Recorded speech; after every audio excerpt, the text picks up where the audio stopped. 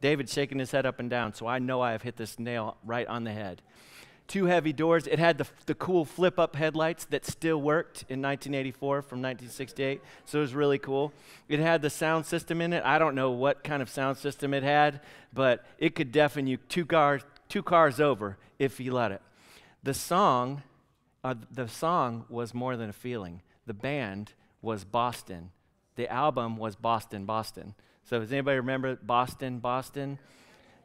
I remember that it was when I heard that song, More Than a Feeling, for the very first time. I didn't even know who Boston was at the time.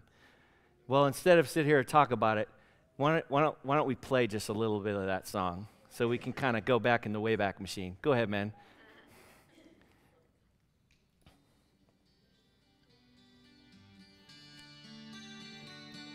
Yes. Uh-huh. No lighting your lighters. Don't do it. Resist the urge. Oh, yes, thank you. They could only see that back home. Okay. I remember exactly where I was when I heard that song. Exactly. We were coming down the hill, coming out of my neighborhood in Catawba Island, Ohio, this little place right on Lake Erie. There was a gate there.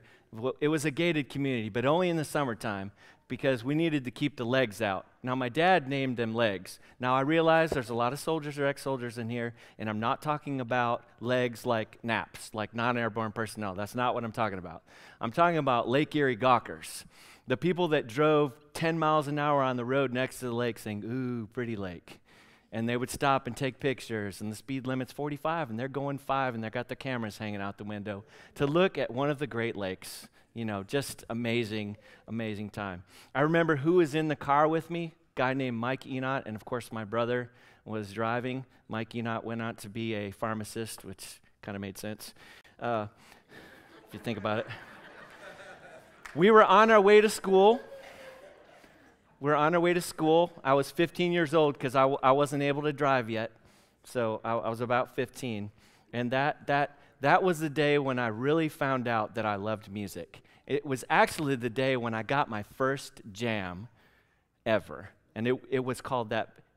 When you had a song you liked back then, you called it your jam. Right. So this moment of bridging the gap between generations was brought to you by Boston. Right. It was called a jam. That was my first jam. Actually, it was my second jam. Do you know what my first jam was? You're not going to believe this. Nope. It was Dionne Warwick. Dionne Warwick, What's It All About, Alfie? Don't look it up on your phones right now. For whatever reason, I loved that song. And I couldn't stop singing it, so much so that I got that album for Christmas, and I played it all the time. Yeah, I didn't know, I was at that in-between place where I didn't know what was cool and what was. So, I didn't know. I just love me some Dionne Warwick. That was way before the Miss Cleo days, and she went all off the deep end. Good times, though, good times. Well, as I was listening to that song this week, it dawned on me that more than a feeling is not a bad definition for what Christian love is. That's not too bad. We can work with that. And the scripture that we have today is kind of going to talk about love as more than just a feeling. The scripture today is from John, chapter 15, verses 1 through 13. So if you want to grab your Bibles and pull them out, open it up to John chapter 15. You can pull it up on your smartphone. It'll be on the screen. However, on your smartphone. You can pull it up on your phone, and if you guys will stand for the reading of the word this morning, if you're able, that would be awesome. John 15, 1 through 13, says like this: I am the true vine, and my Father is the gardener. He cuts off every branch in me that bears no fruit, while every branch that does bear fruit, he prunes so that it'll be even more fruitful. You are already clean because of the word I have spoken to you. Remain in me as I have also remained in you. No branch can bear fruit by itself. it must remain in the vine. Neither can you bear fruit unless you remain in me. I am the vine, and you are the branches. If you remain in me, and I in you, you will bear much fruit. Apart from me, you can do nothing. If you do not remain in me, you are like a branch that is thrown away and withers. Such branches are picked up and thrown into the fire and burned. As the Father has loved me, so have I loved you. Now remain in my love. If you keep my commandments, you will remain in my love, just as I have kept my Father's commands and remain in his love. I have told you this so that my joy may be in you and that your joy may be complete. My command is this: love each other as I have loved you. This is the word of the Lord. You guys can go ahead and be seated. So this is a very familiar passage, this parable, the vine and the branches. He shows us through that parable that we're made to bear fruit. We're made to bear fruit. But we'll only be able to do that, and the size and the quantity of the fruit depends solely on our connection to the vine. In other words, we can do nothing by ourselves. If we have no attachment to the vine, there will be no fruit. At least no fruit to speak of. Nothing that's going to do anybody any good in the long term. So we have to remember, one of the points of that parable is we are a dependent people. And there is no way for us to bear fruit without Jesus. No way at all. But what we're going to talk about this morning is actually what the fruit is. And one of the fruits is love. Well, what is this love? What is it? What does it look like? How does it act? How do we walk in it? Is it a feeling? Is it more than a feeling? I think it is. So let's start. We're going to really focus on verses 9 through 13 this morning, so let's start there. Verse 9 says, "As the Father has loved me, so have I loved you. Now remain in my love." So love is the thing that God uses. He uses it to connect us to the vine. He used it for us to be his disciples. He uses it for us to keep his commands, and it has great benefits, but it is not without trials and tribulations. And anybody who's ever loved anybody else, say amen. Because it's not easy. Because we don't always have our best day or put our best foot forward, and all the husbands and wives said amen too. So in verse 9, we find out where that love comes from. That love comes from the Father. The Father loved the Son, and the Son loves us, and that's how we get it. And I think sometimes we like to think that we've got this love thing down. When I was 12, I thought I probably had it down, but that's a different kind of love, right? That's completely different. I think sometimes we think we got at the corner on the market, but God's saying, no, there is a way, this is where love comes from. It comes from the Father who loved me, and now I'm showing you how to do it the right way. So the Father is the source. The Father is the source, and it flows through us. That kind of sounds like Star Wars-ish. The source flows through you. Father is the source of love, and it flows through us if we let him. Because there's always a choice, right? If we let him, because without him, we are incapable of producing anything. Nothing of any good, whatever. And here's how it works. Whatever you take in, it's like a computer. Like whatever you put in, you get out, right? It really works the same way. Whatever you put in, you get out. So if we're not producing love for our neighbors, for the people that we run into, for even our enemies, we ought to be the kind of people that check the source. We check the source. Are we feeding off of love? Are we in the Word? Are we praying regularly? Are we doing things that help us be spiritually formed in His image? Or are we watching CNN and Fox News battle it out, switching back and forth and back and forth and back and forth? And there's just turmoil and chaos and hate that's just filled on both sides of that political spectrum. You get caught up in a cycle of anger and outrage, and somebody puts something on Facebook, and here I go, and wait till I get them. And do we type with two thumbs? Yeah, okay. Here I go to get them. Wait, I can't believe he said that. I can't believe he thinks that. We get all wrapped up in that stuff, and we forget completely about love. That's the kind of thing, those things, the divisive things, the things that aren't life-giving, those are the kind of things that lead down that road where the branches wither and die. where the branches get thrown into the fire and get burned up. That's life-taking kind of stuff. But what about the life-giving kind of stuff? What about the, hey, Lord, what are we going to do today? I'm here. I'm yours. Where are we headed? Who you want me to talk to? Okay, I'll talk to him. I don't like him, but I'm going to talk to him. That's the kind of willingness we got to have, right? That's the kind of willingness that this word points to.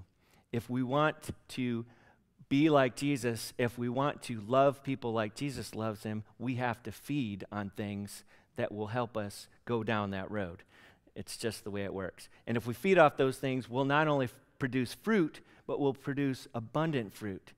And when we're producing abundant fruit and we keep producing it, guess what we're doing? We're remaining in him, just like the second half of the verse says, remain in my love. Because it's not a one-time thing. You can't run up to the altar and say, I do, and then spend the rest of your life saying, I don't. Or not saying it, but proving that you don't.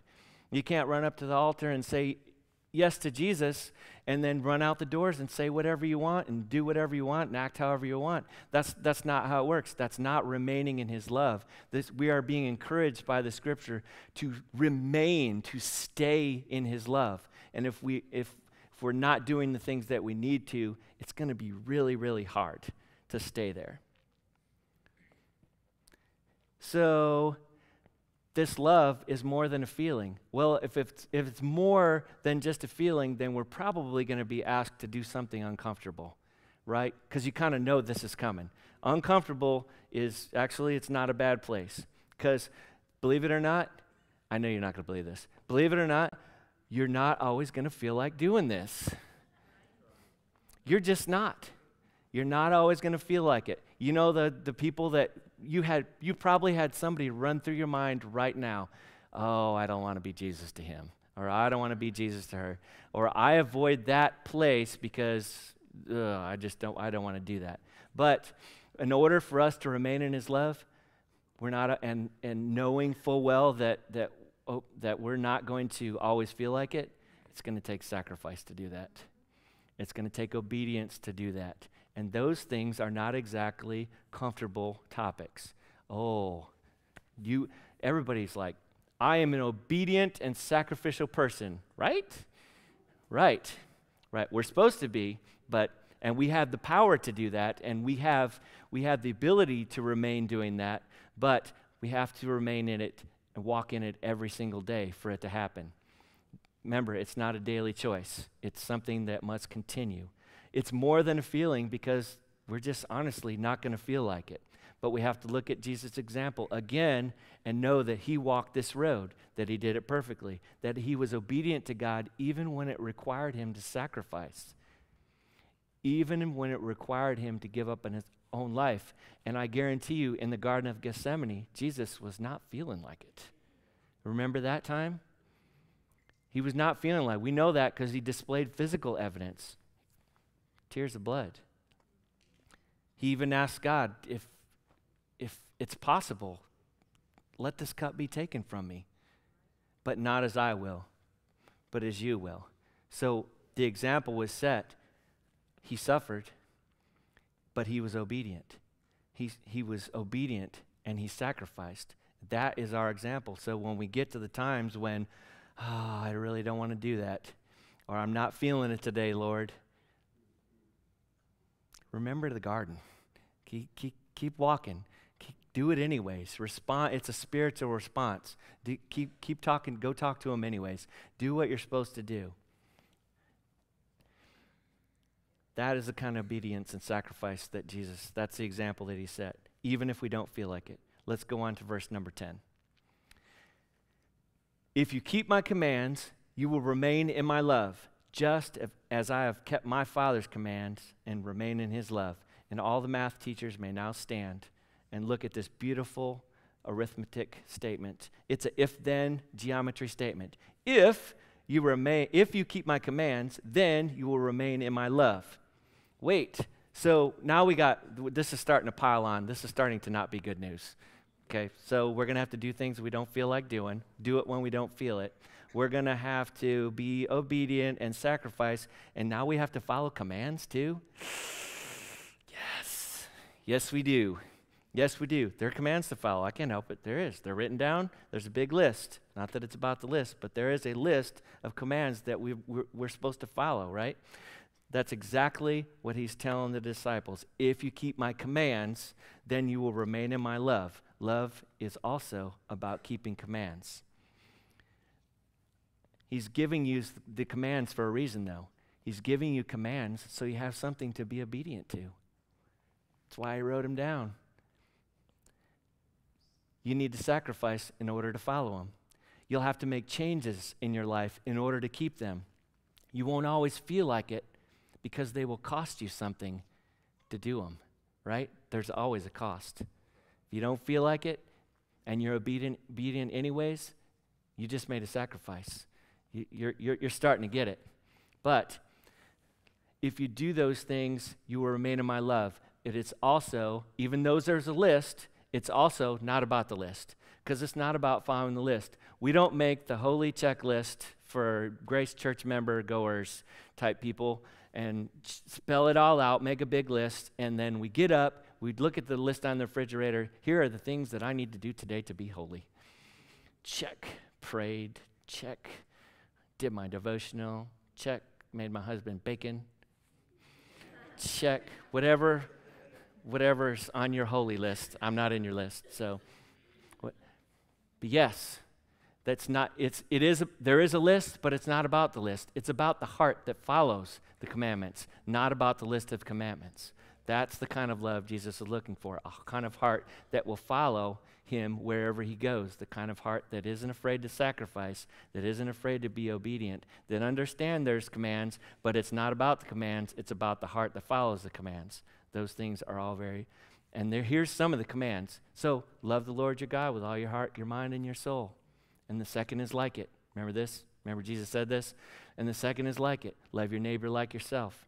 One that's very close to this is actually a little bit earlier in John, around 13.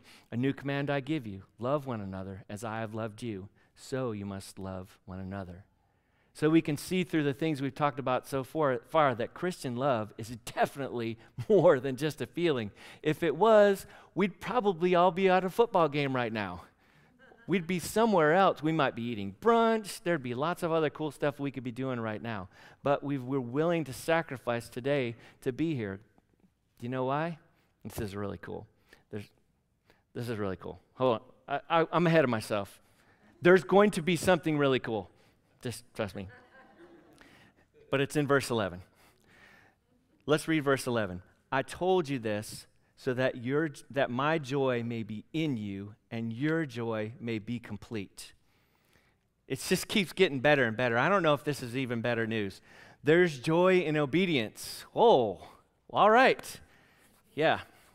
Joy in obedience. Well, yeah, actually there is. There's joy in doing the work and the will of the Father. Jesus did it. It was his mission, and likewise, it's ours. There's nothing more fulfilling than doing things the way they're supposed to be done.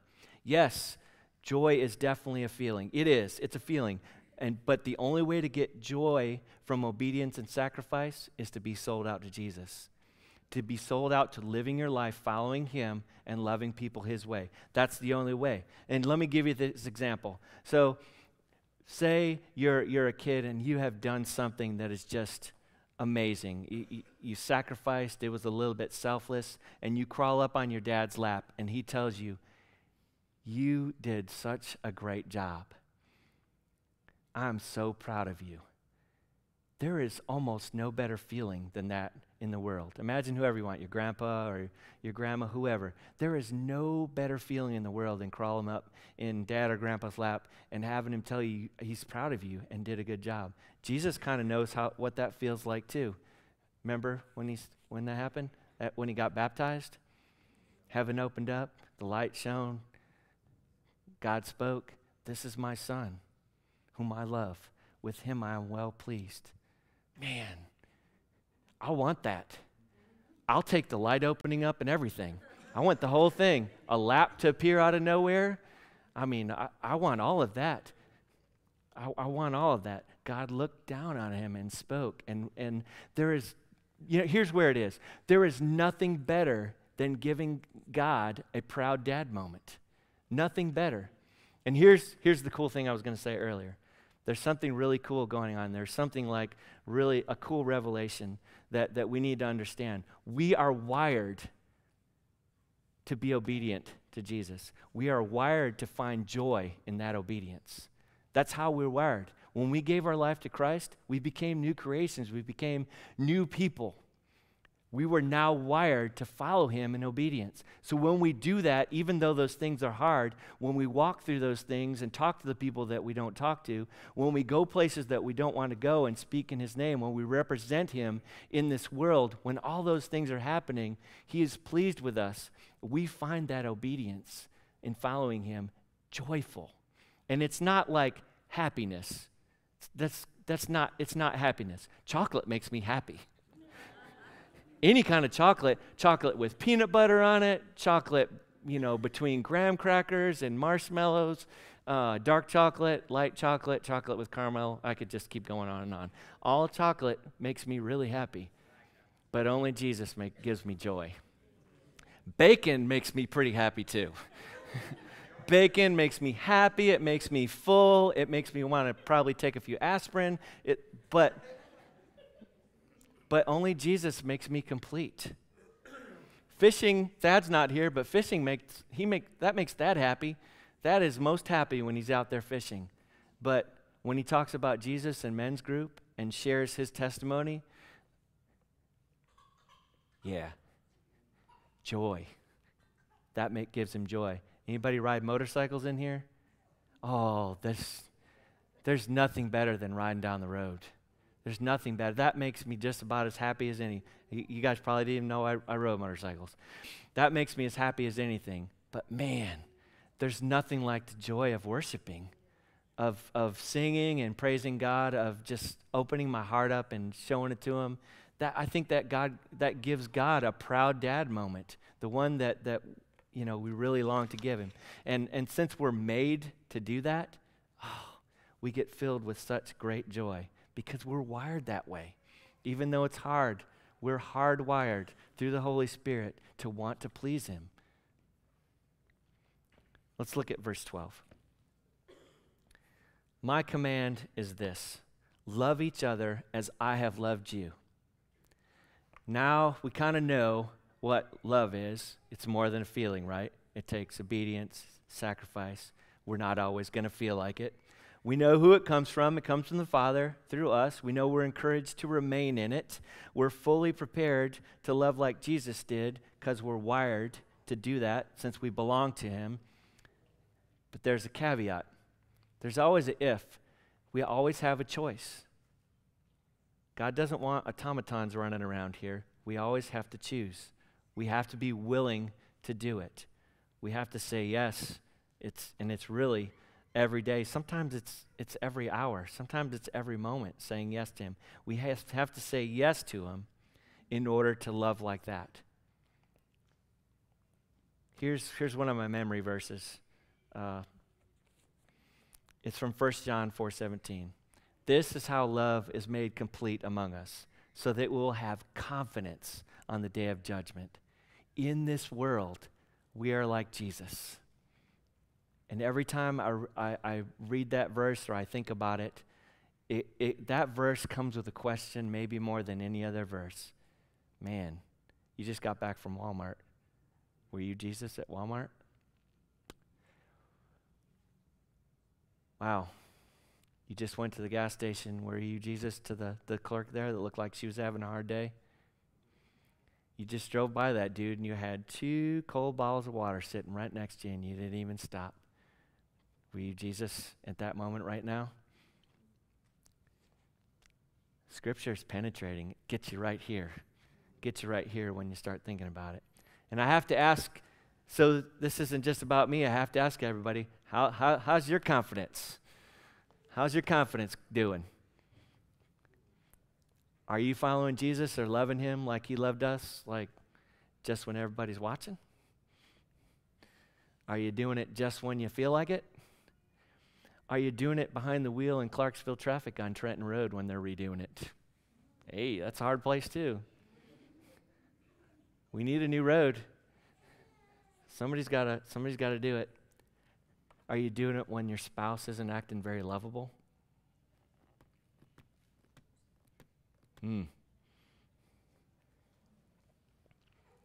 Are you there with me? There's lots of examples. It's not a feeling. Love is not a feeling. In order to remain in his love, it's going to take work. It's going to take sacrifice. It's going to take obedience.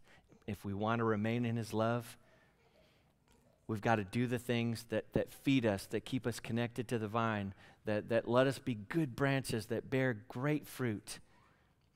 Fruit that just will keep on coming. If we do those things, we're going to keep loving like he loved us.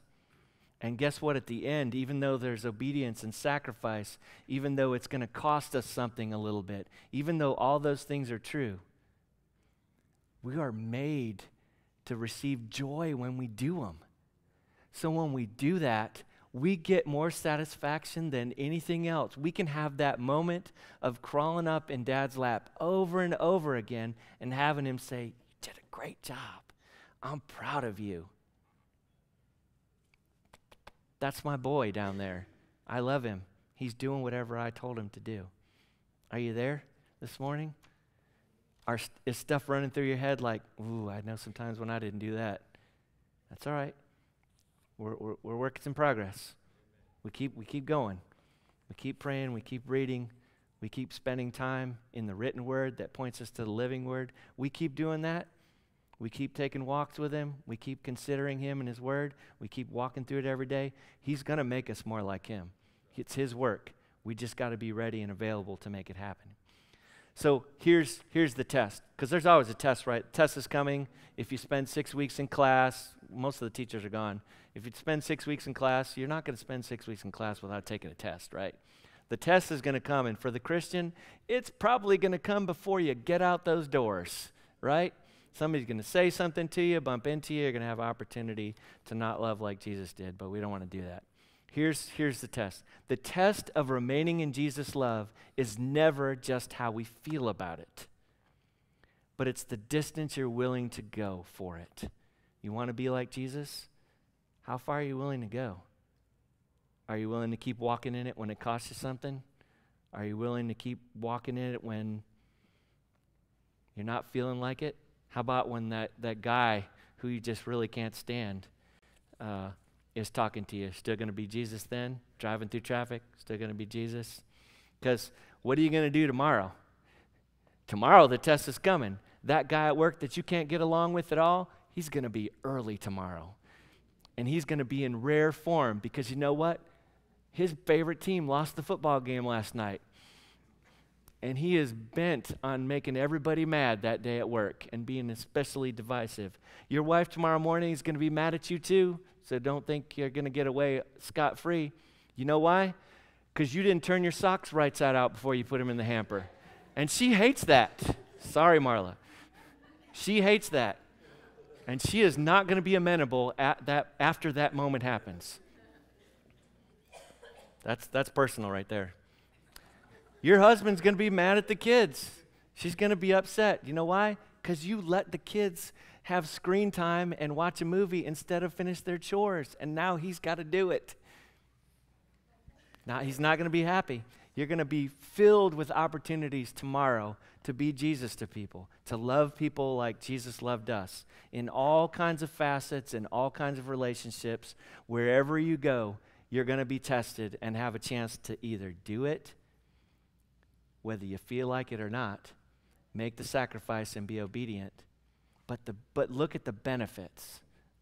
You will get the joy from doing it that is unfathomable to somebody who doesn't follow Jesus. It's unbelievable. So when you get a chance, don't let that feeling of I don't want to or that it's going to cost me something stop you. At the end of that road is unspeakable joy. Don't let it stop you. Be like Jesus. Remain in his love. Follow his commands, not because they're a list, but because you love him. And you're going to do them just because of that.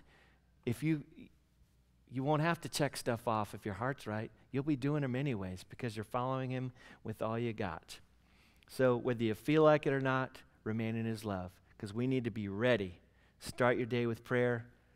Start in the Word. Do your devotions and get ready to walk out from wherever you're at and be Jesus. Make the sacrifice and be obedient, whether you like it or not. And the world can be a completely different place. Because remember the CNN and Fox News turmoil? Yeah, that's going on. Like it's right over there. Not you, Angie. It's right over there. She's out in the hallway. It's right outside the door. That turmoil, that chaos, it's going on right out there. And the peace that we have, the peace that we've been given, if we don't take it out there, they're never going to get it. And they need it. We have the very words of hope that this world needs. And if we're loving like Jesus, they'll see it clearly in the way we talk, the way we act, the way we live our lives, and the way we point people right up there. Can I pray for you this morning? I would love to do that. God, we're so